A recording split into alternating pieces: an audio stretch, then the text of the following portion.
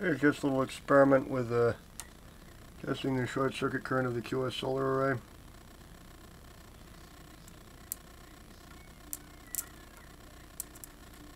And remember, this is a photovoltaic array, so it is safe within reason to short circuit it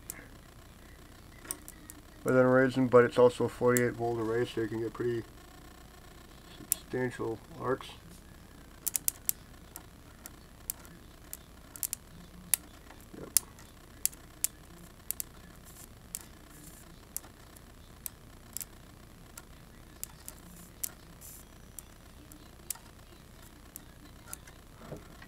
And let's see what we get from a Larson power point charge controller. We're getting 6.5 amperes at 13.2 volts, so that's about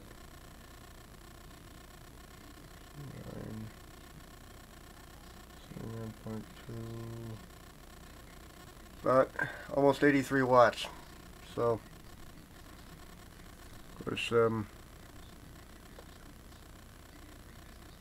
array is pretty shaded at this time of day because there's a bunch of dead and bent over trees and crap that need to be cut up, but once that gets done, the QS solar array will be oriented as the Sunslate frame is. But just a little experiment due to boredom.